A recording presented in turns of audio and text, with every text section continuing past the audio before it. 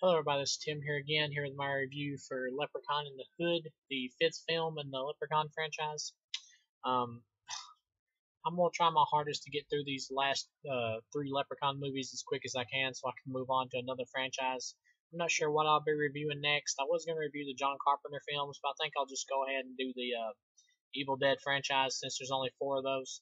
So I figured I would do a shorter franchise next time instead of something really long like John Carpenter films.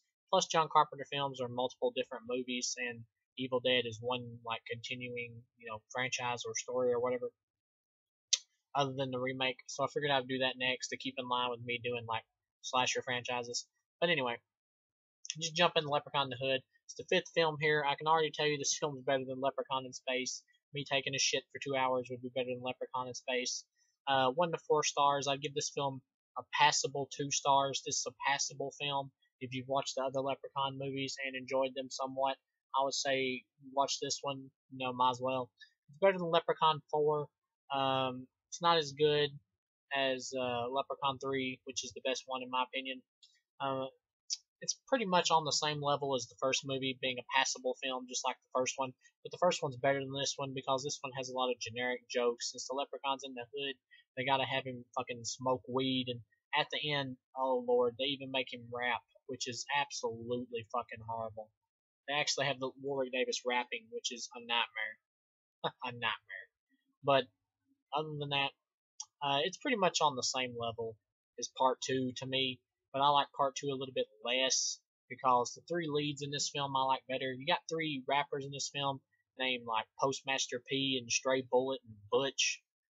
They're okay. These actors are likable. They have a likability to them. You enjoy watching them, and you got Ice-T in this film too to beat it all. The reason I like this film slightly more than part two is because just that stupid idea of Leprechaun not being able to hurt somebody as long as they have one of his coins.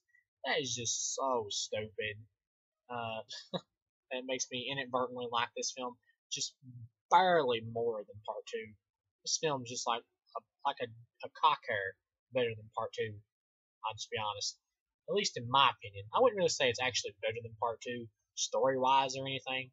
As a matter of fact, like the story of part two, I think is better than the story of this film.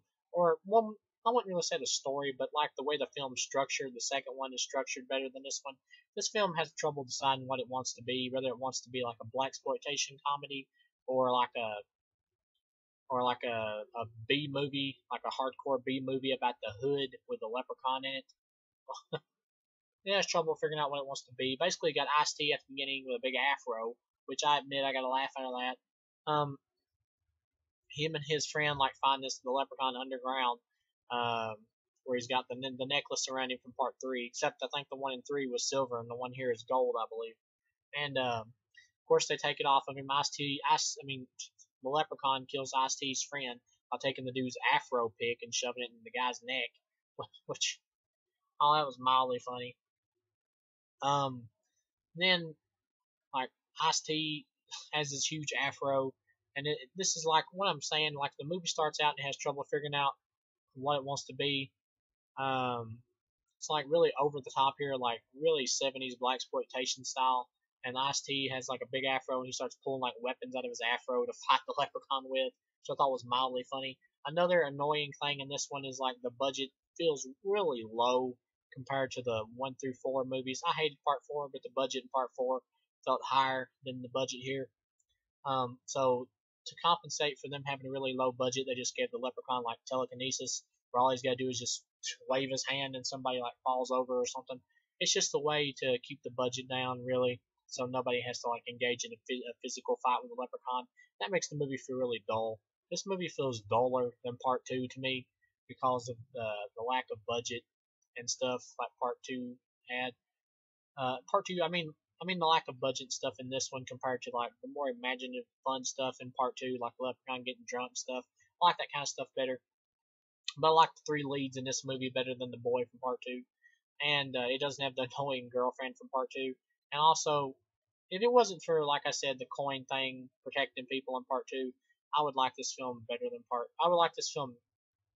I would like part two better than this one, but because of that, I like this one just like a smidgen more than part two. But anyway, this film obviously feels lower budget, and they're trying to compensate for it with by using having the Leprechaun do telekinesis all the time. But anyway, so he gets ready to kill Ice-T, and Ice-T knocks the necklace back on the Leprechaun, turns him back into stone. Skip years later, Ice-T is now like a famous fucking uh, record label or whatever you want, famous record producer or whatever. But he still lives in the ghetto. I'm like, if he had millions of dollars, he'd be like in the fucking hood. He wouldn't be in the hood. He'd be in like fucking Beverly Hills or something. And one thing I did like about this is one of the leprechauns like actual gold things. One of his things he keeps is this flute that's actually magic. I actually like that one of the leprechaun's treasures actually has magical ability to it itself. I actually kind of like that. Anytime you blow the flute, it makes shitty music sound good. Basically, I think Justin Bieber might have been using this flute or still is. But anyway, yes, Bieber sucks. I know. We all know. But anyway, so you skip a bunch of years into the future. You got the three rappers I mentioned earlier. You got Postmaster P. They're like wanting to sing like clean rap or whatever, send out a positive message to like the youth of America. Um, and basically Ice-T is like so over the top in this. He like he's not with that, save the fucking hood bullshit. He wants a hardcore blow a fucker's head off kind of stuff. He's just so over the top about it. It's like Ice-T playing like an exaggerated version of himself. That was hilarious to me. Never like every line of dialogue he has is a cuss word. It just makes me laugh so hard. The dialogue this film does. But anyway, to jump back into it here, the three guys they suck though, and they need money to get their equipment fixed. So they decide to rob Ice-T. First, they try to let Ice-T hire them, or they try to get Ice-T to hire them. And Postmaster P, the positive one of the group, doesn't want to change the image of the group to more like aggressive, hardcore hip hop stuff. And so Ice-T tells them, "Get the fuck out of Dodge." What's funny is he asks them like one time, "So what are you guys gonna do? Do you want to join up or not?" And they're like, "Well, man, we might need to think about it." He's just like, "Get the fuck out of here." I just love how he just automatically reacts. Just them asking like 1 second, just to have time to think about his offer, and he just automatically jumps at him and says, "Get the hell out of here, eat shit, go die." I just think that's funny the way he Ice-T acts. But anyway, that cracked me up. Just the dialogue in this film is so ridiculous. It just makes me laugh more than anything in the movie, to be honest. But like I said, the black exploitation stuff was at the beginning with Ice-T and the big afro and everything, but now the tone has changed and it's trying to be just like a B movie with a leprechaun in it. But it's more like, but still kind of lighthearted. You don't really think the three leads are in any danger. They decide to rob Ice-T, Postmaster P, who's the positive guy. One thing I like about this, it tries to have like more character development with the characters and slightly more interesting story with the characters. Like Postmaster P, he's the guy who doesn't want to be involved with guns or gangs, or he doesn't want to hurt anybody or anything. But like, everything happens in the movie because they decide to rob Ice-T, because they decide to cross over the line and be assholes and rob Ice-T, and steal all his shit because they decide to cross the line and commit a crime. All hell breaks loose, and that's what causes everything in the movie to happen, which I find that funny. Um, it's like trying to, and then also like the Postmaster P, his character in the film gets more corrupted as things go by in the movie. He becomes like more and more willing to do like evil shit and wrong shit. Not like really like hardcore stuff, but he's more willing to like gun somebody down or something. When at the beginning of the movie he didn't want no part of that shit. But anyway, so they decide to rob him. And one thing I hate is like Postmaster P is like, I want no part of this shit. And the next scene he shows up and he's like, "Yo man, we're gonna do this shit or what?" And I'm like, well, he sure changed his mind about fucking robbing Ice-T pretty quick there. But they rob Ice-T. Um, Postmaster P shoots Ice-T, but Ice-T survives because the medallion he's wearing catches the bullet. And they get the necklace off the leprechaun, which causes the leprechaun to come to life. And when the leprechaun comes to life, you don't even see him like turn from stone back into the leprechaun. It's like behind a couch or something. Like I said, this movie tries to hide it's obviously low budget. Leprechaun like comes out from behind the couch. They shoot the ever loving fuck out of the leprechaun, blow him completely to pieces. Um, Then the leprechaun like goes back together in a puff, and like a puff of smoke happens. And he comes out of it, and his body's back together. The shootout, I mean, the shooting where they blow the shit out of him was entertaining. When he comes back together, though, it's like once again it's low budget. You don't even get to see it. You just get to see. Well, you do get to see his hand, Leprechaun's hand, like crawling on the ground towards him. So that was mildly entertaining, but you don't get to see him go back together.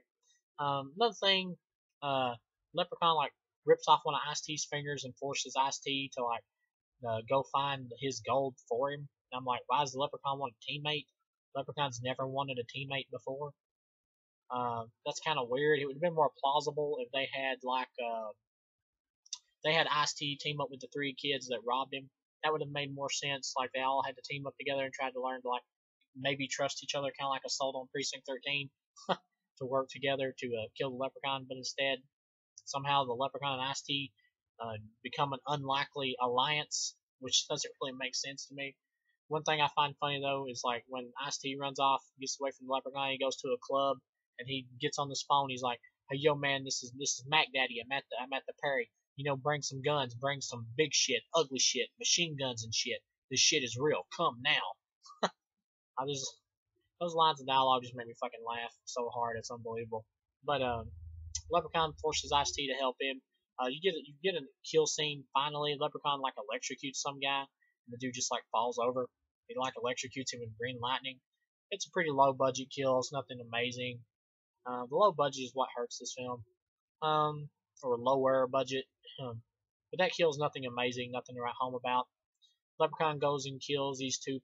Goes and kills this one guy who works at this shop where the three kids or boys, whatever you want to call them, the three leads bought some equipment off of him. The Leprechaun kills him and takes some of his gold back, and he kills him by making like this zombie girl come to life who's supposed to be like the dude's, I guess, ex-wife or ex-girlfriend or something who died a long time ago, who went missing one or something. She like kills him off screen, and you can hear the noises. And, like the Leprechaun's listening to it like with a big shit-eating grin on his face, and I'm like, okay, whatever. Didn't get to see the kill, but it still kind of had a little bit of creepiness to it because you could hear the dude like being killed, and you got to see the zombie girl's like makeup and stuff, and it looks passable for a low budget film. So I guess this kill is passable compared to the more lamer lightning one, I guess, or electricity one. But anyway, so he's dead. Leprechaun kills this other guy who they bought some stuff off of. He's like this Chinese guy who works in this convenience store. The Leprechaun kills him, but you don't even get to see Warwick Davis in this scene. It's almost like they had to do a reshoot and they couldn't get Warwick Davis back. And so, like the Chinese guy, I think he's Chinese. He turns around. Well, the shop worker, I guess, whatever you want to call him, the guy turns around, and the Leprechaun's hands are there, and it's like on the dude's throat, and it's like choking him, and you can tell they're like fucking fake hands, and they're not Warwick Davis's hands. It was like they couldn't get Warwick Davis back for that one scene, which I thought was funny. It was really horrible. But Ice-T comes back. He starts shooting the fuck out of them. They jump off the side of this building, land in a dumpster, and get away. So now they got Ice-T chase them and the Leprechaun. So they go and like stay at this transsexual's place because that's the last place Ice-T would look, I guess. But anyway, they go to stay there. The Leprechaun shows up there. The transsexual guy wants to like fuck the Leprechaun, I guess. And the three guys like hear like noises, like moaning noises or whatever, or something like that. They go and look in the room, and you're supposed to think the Leprechaun's like, or they think the Leprechaun's having sex with the guy or whatever, but he's really like choking him or stabbing his claws into the dude's neck, which I'm like, that's so lame. The kills in part 3 were really creative, or at least more creative than the ones here, and these kills are just lame. That was really lame. But so you get that. They set the Leprechaun on fire. They get the fuck out of there. One thing I find funny is they got to get the Leprechaun's attention so they can set him on fire. And the guy stray bullet looks at the Leprechaun and goes, "Yo, shorty, you're not even as big as my dick." I thought that was hilarious. That made me laugh my ass off. So they set the Leprechaun on fire. They get out of there. They take refuge at this church where even the preacher cusses, which makes me laugh even more. But so take refuge at the church, and the Reverend wants them to take the place of the musical entertainment who couldn't make it that night, so they actually play a song, and they start singing like Jesus loves me, but if he don't, I'll find a hoe or something like that, which is kind of funny. And so everybody in the church gets ready to leave, and Postmaster P uses the magical flute to get everybody to stay. Think their shitty music sounds good. Then you get a cameo by Coolio who walks in the church, and they're like, "Yo, man, it's Coolio," and I'm like, "Fuck is Coolio? Come on, man, please." But anyway, um, but anyway, so they start playing their "Jesus Loves Me" like a rap remix version, which I thought was funny. That's one of the highlights of the film. It's one of the funny parts. But then Ice-T shows up. He's gonna shoot the hell out of him.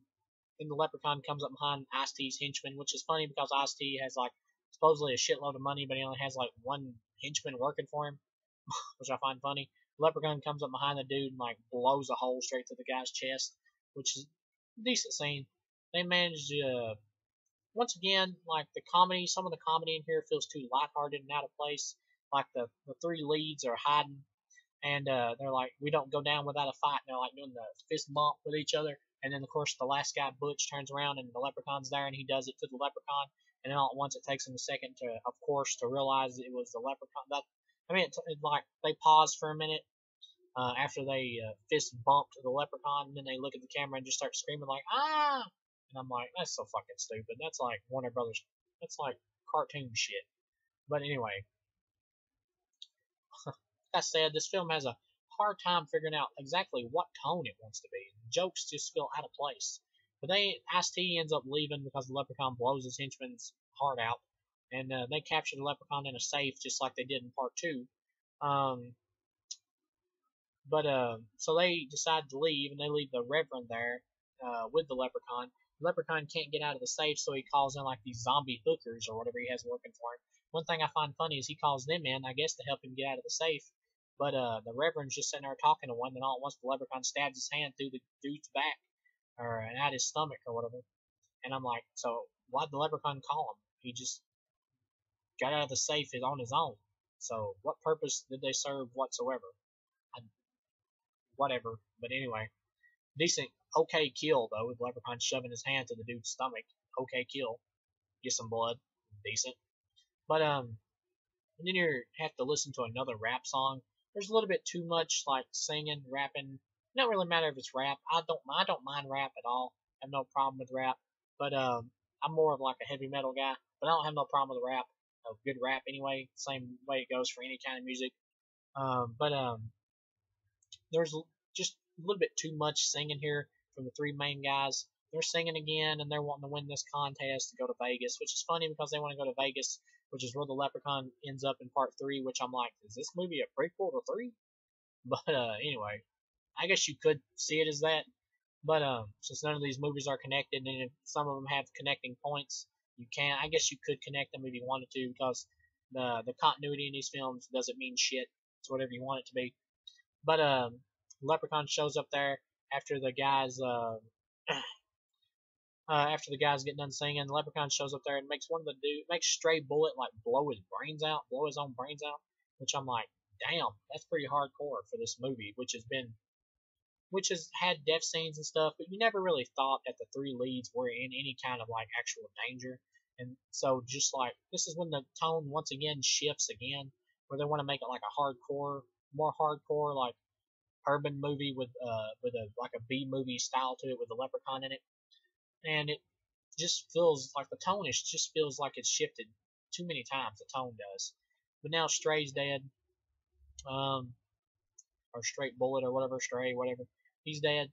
And so you get like this crazy ass nightmare scene where Postmaster P has a nightmare about the Leprechaun going to his grandma's and eating some potatoes, and his grandma's blind, and she fucking accidentally stabs the Leprechaun in the eye with a fork and pulls out one of his eyeballs.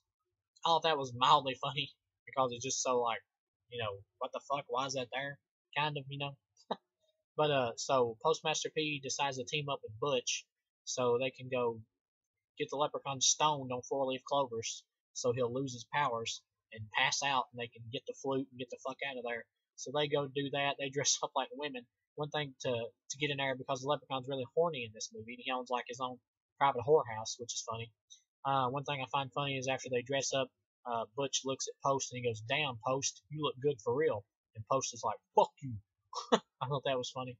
But anyway, they get the Leprechaun stoned. They take the flute. They get ready to head out of there. Ice-T shows back up, shoots the fuck out of Butch, but you don't even see the bullets fly. You just hear the sound effect, which once again I'm thinking, low fucking budget. But anyway, too low for my liking.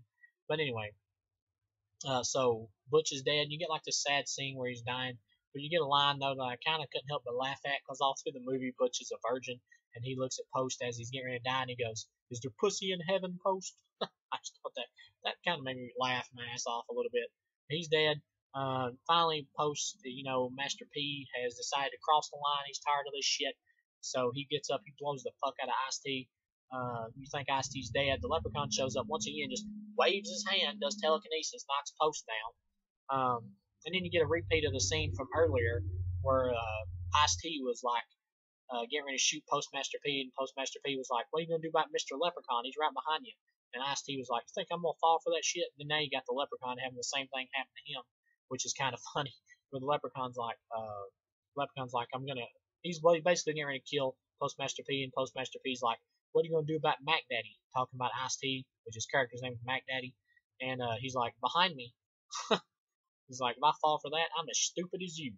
And then Ice-T goes, "Mac Daddy ain't dying today." Knocks the fuck out of the Leprechaun with a chair, which I always find stupid when somebody's like got the drop on somebody and they have to holler out like that to let you know that they're behind you, like they're completely giving away their position. He had the amulet in his hand. He could have just slung it down on the Leprechaun's head, just like fucking took it, just like put it down on him like that. I mean, shit.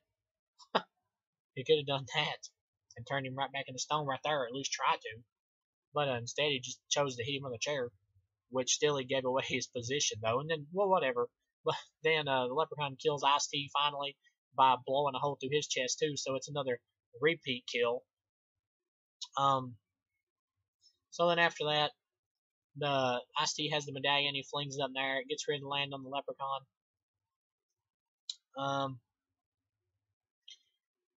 And then it cuts to black, and you think the medallion is landing on the Leprechaun, but then you find out that the medallion actually did not land on the Leprechaun. This is the only film in the franchise Leprechaun does not die. You find out the medallion didn't actually land on him; it actually missed. And Postmaster P is now one of the servants of the Leprechaun under the Leprechaun's control, and he's now like a famous artist. Postmaster P is, so he got his wish. He got to be famous like he wanted to, but he also gets to be he gets to work for the Leprechaun until the Leprechaun's dead. Or he somehow gets out of the trance, which we'll never know because none of these movies connect to each other. But anyway. I mean, oh, my fucking legs. Once again, I'm sorry. I do a lot of these reviews and my fucking legs a lot of times always end up hurting. I've never learned just to not say it cross-legged. I still haven't learned that for some reason. But anyway. So, but that's one thing I like is like if there's a Leprechaun, he's existed for so many years. Not everybody who ever has faced him is always going to come out on top and win and survive, and Leprechaun's not always going to get defeated. So it makes sense that he would pretty much win this round. And then you get that surprise ending, which is cool. But then you get the worst fucking thing imaginable, where you get the Leprechaun rapping, you get Warwick Davis rapping, which is atrocious. So horrible, so bad. It's just fucking stupid. This what just kills the ending right there. That kills it.